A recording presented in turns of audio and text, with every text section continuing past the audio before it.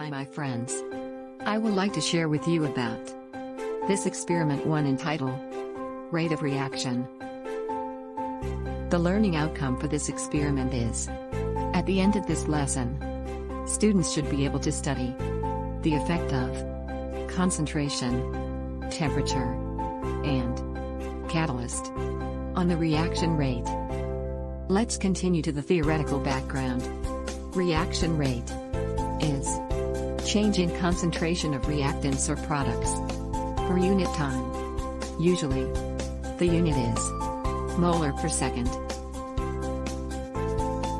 Hey Jenny. What is the factors that influence the rate of reaction? Factors that influence the rate of reaction are temperature, pressure, catalyst, size of particles, and concentration of reactants.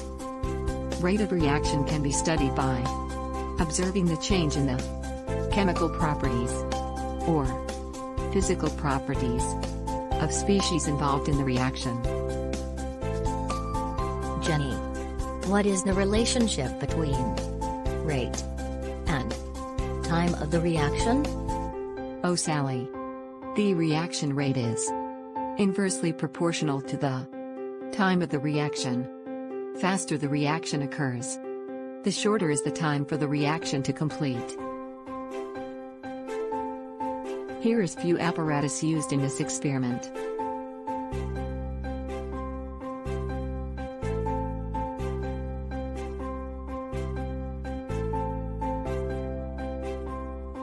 Before start the experiment, don't forget to prepare all these chemical reagents too. Now you are ready to start the experiment. Best of luck. Thank you for your explanation. Let's go start the experiment. Hello everyone, let's start with part A.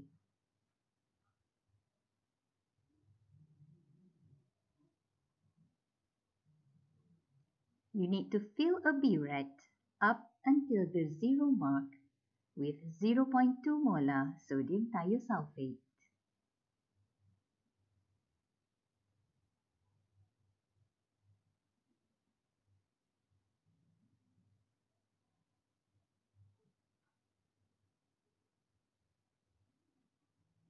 The reading must be exactly at 0.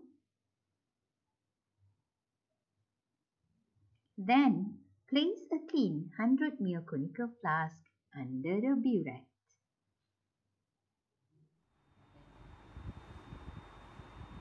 Dispense exactly 50 ml of the sodium thiosulfate into the flask.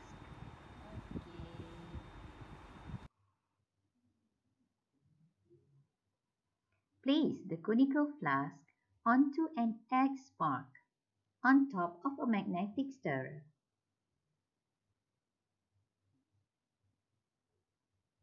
Place a magnet inside the solution and set the speed of the stirrer to 5. Pipette 10 ml of 0.1 molar hydrochloric acid into the conical flask.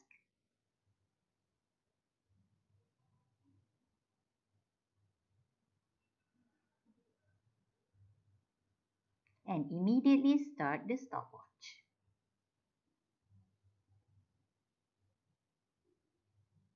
Observe the egg spark from the top of the conical flask.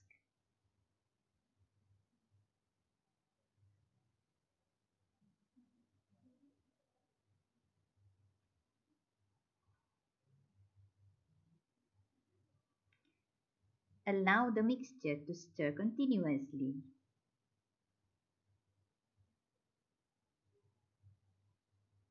And when you see that the X mark is no longer visible, you can stop the stopwatch.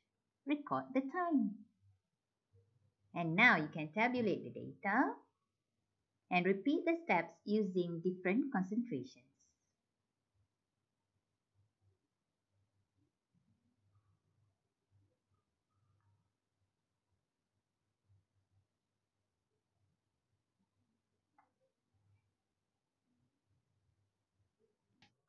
And now part B, the effect of temperature and catalyst on the reaction rate. Label 4 boiling tubes as A1, A2, B1 and B2. Place 10 ml of 0.25 molar oxalic acid solution into tubes A1 and A2. Fill tubes B1 and B2 with 5 ml of 0.02 molar potassium manganate solution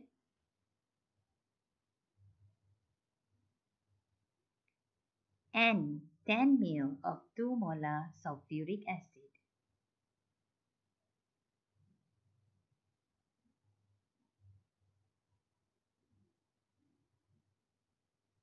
Next, add 5 drops of 10% of MnSO4 solution to B2.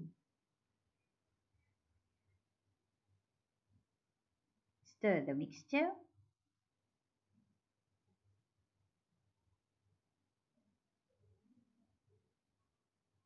and place all tubes A1, B1, A2 and B2 inside a water bath. Before proceeding with the next step, check that the temperatures of the solutions have achieved 30 degrees Celsius.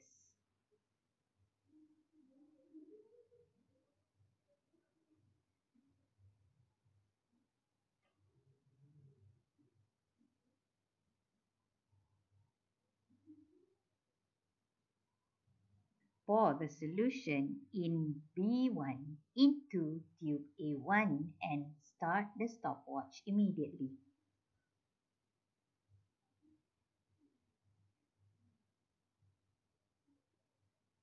Record the time taken for the solution to become colorless.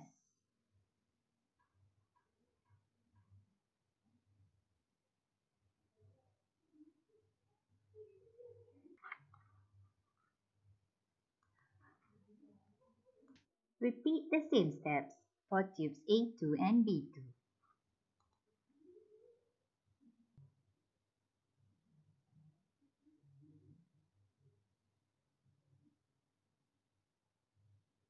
Again, repeat all the same steps for different temperatures, as shown in table of part B.